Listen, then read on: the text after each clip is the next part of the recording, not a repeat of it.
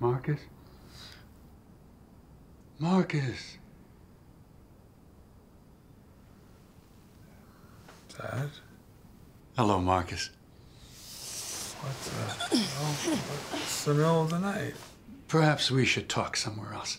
Wait, what's going on? How did you... I died, Marcus. Let's talk in the dining room.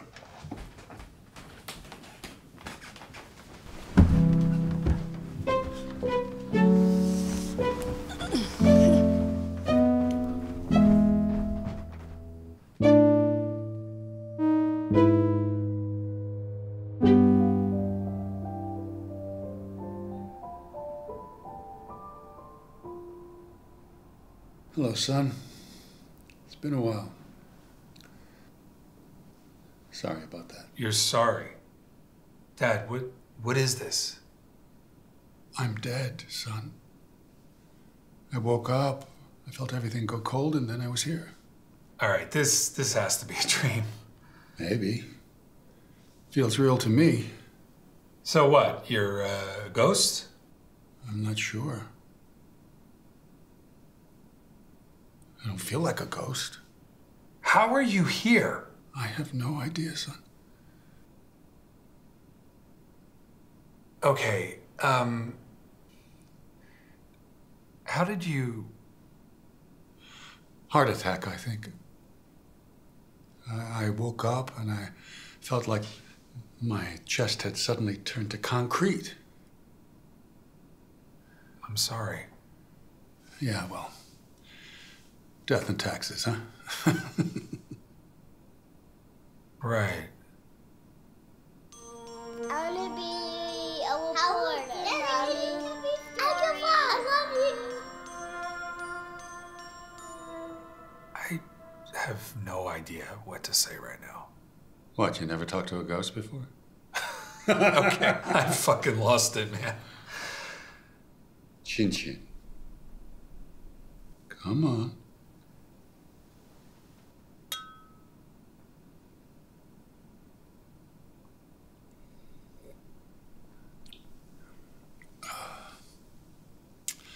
So, how have you been? Well, I'm sitting in my dining room in the middle of the night having a drink with my father, who I haven't seen in 3 years, and who's apparently dead. So, yeah, I'm fucking great. Yeah, well... Where the hell have you been, Dad? I've been all over. First Greece, and then Ireland, Malta, lately Spain. That's where I, was. Everywhere your mother and I discussed. And you didn't think to call or tell us? We were worried sick. 3 years, Dad. Nothing. We called every hospital and every police station over and over. He's been gone for 3 days. Detective, what do you mean he closed his accounts? Can you please listen to me? Detective! He's gone. Dad, it was Mom's fucking funeral. And you just disappeared. And then nothing. 3 years! I wish you would have just... Couldn't you have let me know? Couldn't you have let me know that you were alive? It wasn't like I didn't want you to know. What the hell does that even mean? I had to go, son. For her. She died. She died having never gone anywhere because I was me. And I had to do something about it. And there I was, standing over her. And I decided that I had to go then. I made up my mind to leave just then and make sure that no one could stop me. And then I just kept on going. I left you my ring. Didn't you find it? I thought that... Your ring. That you would know. But how was I supposed to... Were you ever going to come back? I don't know the honest answer to that. Jesus, Dad.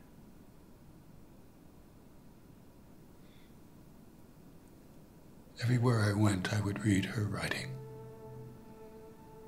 I'd sit and I'd look out at all the places she ever dreamed of seeing, and I'd say her words out loud, whispering like she did to you to put you to sleep.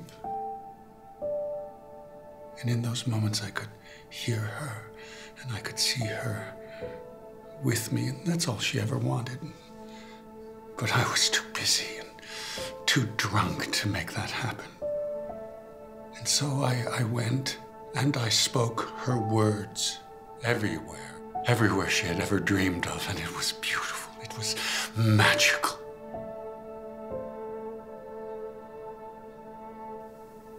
Was it selfish? Maybe, but I'm an old man. I should be allowed to be a little selfish. But now I'm dead. I don't know what I did to deserve this moment. But I do know you were the only thing missing.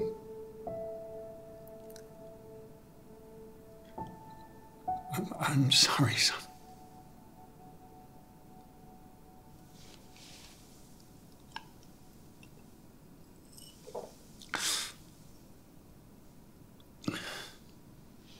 Honey? Babe, what are you?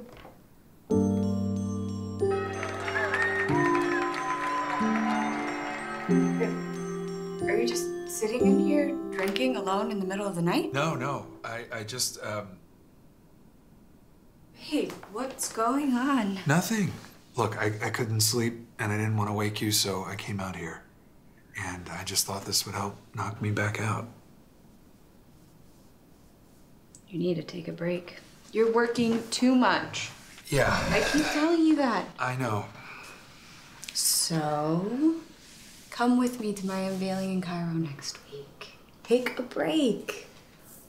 They're setting me up in a nice suite. We can just take a few days, just relax.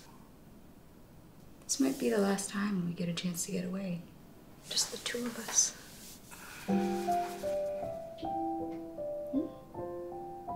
No.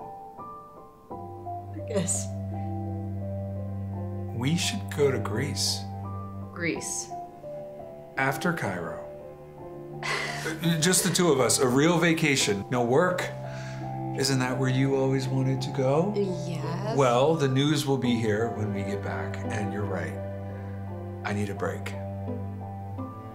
And my mom always dreamed of going there. Marcus, are you all right? Yes. Yes. You just suddenly want to go on vacation. I know, but I do. And I'll be back to bed soon, okay? I just need to finish a thought. And tomorrow, we will book that trip. We need this.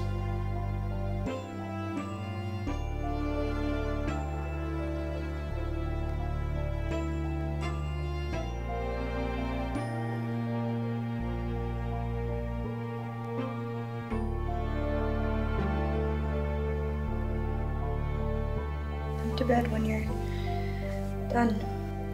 Love you. Love you too. Good night. Good night. So she's... Yeah, we just found out about a week ago. That's fantastic, son. Yeah. I really wish you and Mom were going to be there. You're going to do great. How was the mommy? You can't catch me. Teletubby story. You remember that night when you watched me? Mom was on her book tour. We made big ice cream sundaes and moved the recliners in front of the TV so that we could stay up all night watching. Old episodes of Superman, the George Reeves one. And the animated ones. We stayed up almost all night. You knew every word of that opening monologue. Never missed a line. You kept nodding off and then popping back up when a new episode started. You acted like I didn't notice, and each time a new one started, you would wink and nod, say something like, I could watch Superman all night. Yeah, well, I was drunk that night. That's why I kept on dozing off. I should have been able to put you to bed when you fell asleep, but we both passed out in front of the television in our recliners, and that's how your mother found us the next morning. That's why she never went on tour again, why she gave it all up. She couldn't trust me to watch over you. Even after I gave up drinking, it's too late.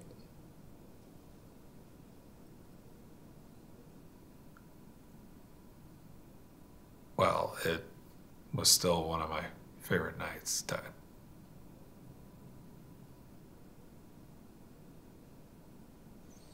Do you remember my father? A little? I was pretty young when he... He was a dentist, you know. He had a twisted sense of humor. So once when I was about 10, I needed to have a tooth pulled on Thanksgiving.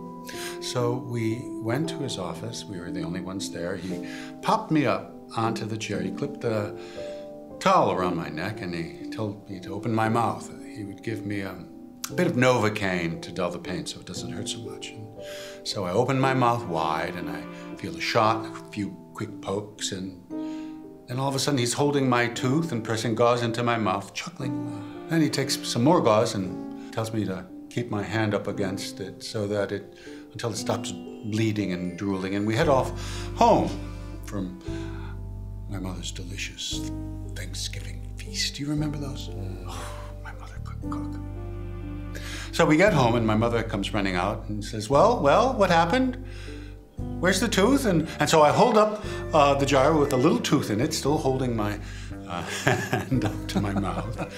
And my mother says, well, you need to keep that tooth saved for the tooth fairy. And then my father says, you can take the gauze down now. I had forgotten it was even there. I couldn't feel anything. In fact, I could not feel my mouth. I lowered my hand and my jaw just dropped. And my brother Jimmy, you remember him, Uncle Jimmy, he comes running and he says, did you do it, Dad? Did you do it? And he's laughing. He had numbed my whole damn mouth. I couldn't feel anything. The only thing I could eat all day were mashed potatoes. And he's chewing on the turkey. And he turns to me and he says, how are those potatoes, Burt? Great turkey this year, Mom. Best yet, huh? And Jimmy chimes in laughing. I'm sure Grandma loved that. She was furious. But that was my dad. But he did bring me up a warm plate that night to my bedroom after everything had worn off with a big slice of pie.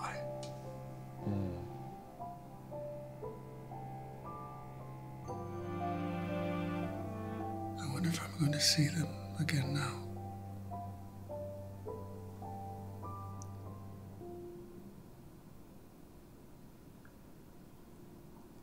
What does it feel like?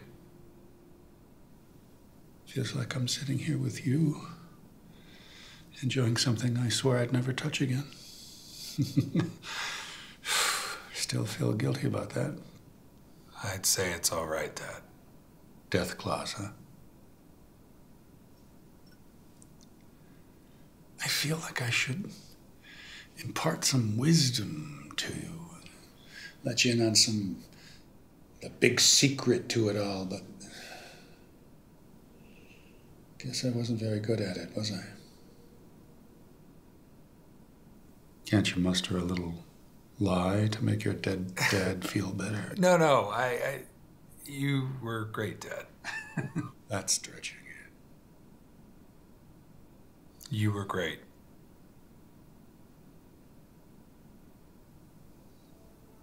I'm sorry I disappeared. I just wish I'd known.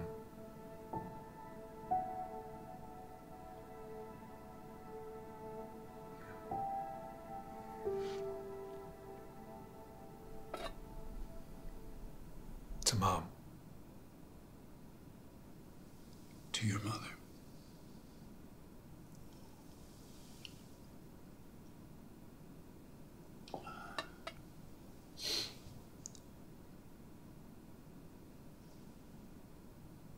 Faster than a speeding bullet, more powerful than a locomotive, able to leap tall buildings in a single bound. Look, up in the sky. It's a bird. It's a plane. It's Superman. Superman. Yes, it's Superman. Strange visitor from another planet who came to Earth with powers and abilities far beyond those of mortal men. You remember it. Of course, Superman, who can change the course of mighty rivers, bend steel with his bare hands, and who, disguised as Clark Kent, mild-mannered reporter for a great metropolitan newspaper, fights a never-ending battle for truth, justice, and the American way. You know, they changed that ending. Really? Truth, justice, and a better tomorrow.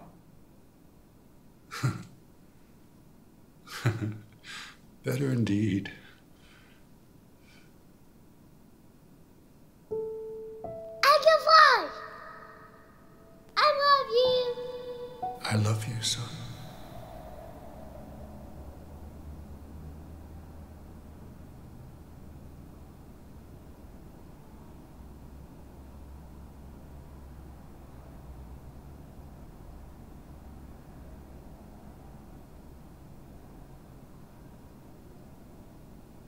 Bye, Dad.